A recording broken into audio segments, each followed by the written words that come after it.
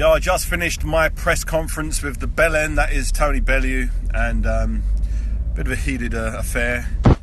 He struck me or pushed me or whatever, so I had to give him a little clip around the ear, as you do. You know, he took all my will to not kick off properly, but I was glad that he's still in one piece. You know, there's no tripods getting wielded around anywhere, so you know, as far as pre-fight excitement gets, it's up there. You know, I think he really believes he's going to win. I looked him in his eyes, and it didn't look like he thought he was going to get knocked out. I don't think he got that memo that he's getting starched on March the 4th.